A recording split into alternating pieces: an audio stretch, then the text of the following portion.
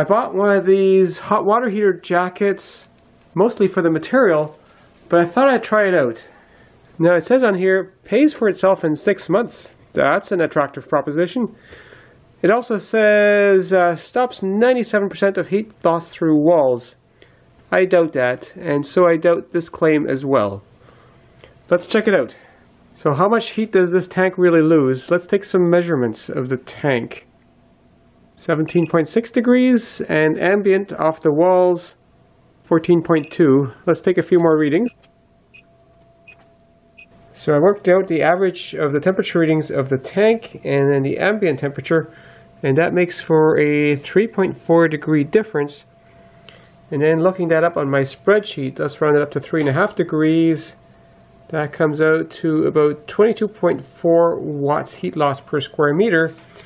And I worked out the tank's top and side surface area is 3.1 square meters, so multiplying that together, we're losing about 69 watts on that tank constantly, or about 1.66 kilowatt hours per day. And at 12.5 cents per kilowatt hours, we're using 21 cents per day of energy leaking through the tank walls. Now let's suppose this stuff could stop all of the heat loss. Then we're looking at 21 cents per day, and I paid $57.50 with taxes, divided by 21 cents.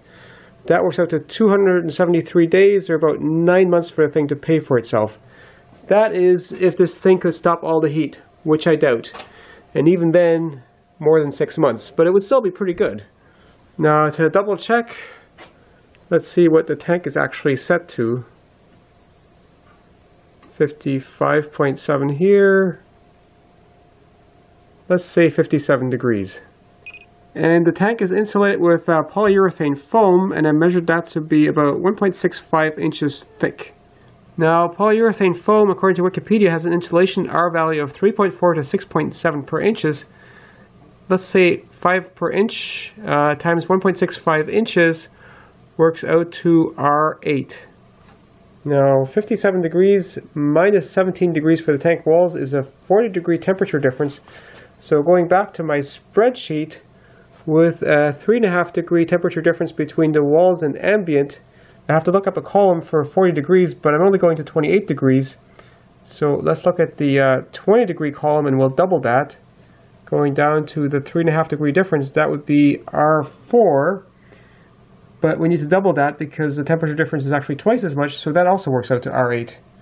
So that gives me confidence that these numbers here are correct.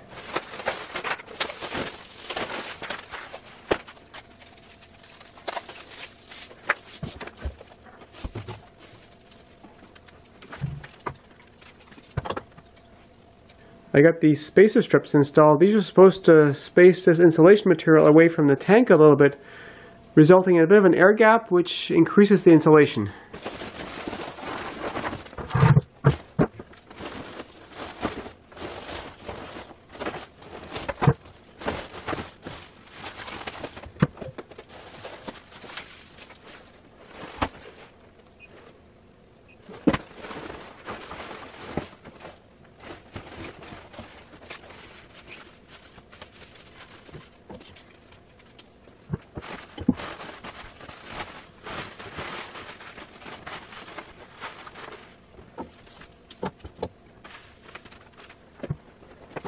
Alright, got the tank all wrapped. There wasn't a separate piece for the top, so I just kind of folded it over and taped it together there, so I got actually more than one layer on most of the top.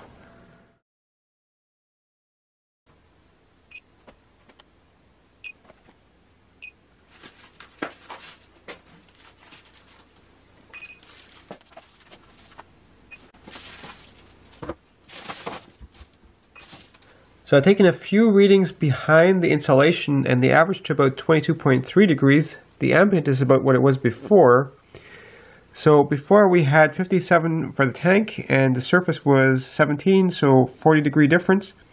Now the surface is 22 degrees, a 35 degree difference. So that means our heat flow is reduced to this, or about 0.875, which is 12.5% less than what it was before. So let's take our 69 watt calculated heat loss from before, Multiply that by 12.5% and we're saving 8.6 watts. That's about 0.2 kilowatt hours per day, and at 12.5 cents per kilowatt hour comes to 2.5 cents per day. Taking the $57.50 for the insulation, divide that by 2.5 cents is 2,300 days or 6.3 years for this insulation to pay for itself. That's a far cry from 6 months. So the insulation value of this stuff is much less than I thought it would be. And if it reduces the heat loss of the tank by about 1/8 by my calculations, then the tank is about R8.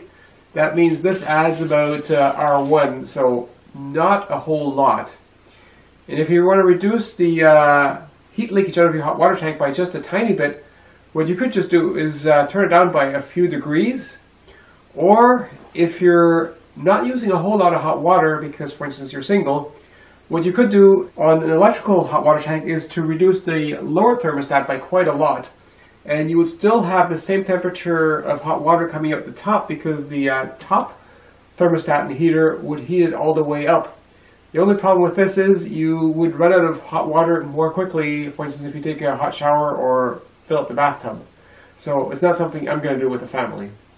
So I was just searching the web for other information on hot water heater jackets, and there are other ones available. For instance, this one claims to be R6.7, and it looks like it's much thicker, and then you could just wrap insulation around it like this. Just plain old fiberglass insulation. Or for instance, this one is much thicker. This one is also much thicker material. This one is fiberglass. So there are definitely better ones out there. The one that I got is this one, just isn't very effective. Also, if your hot water heater is insulated with fiberglass insulation instead of polyurethane foam like ours is, then the insulation of the tank will be less and the relative benefit will be greater.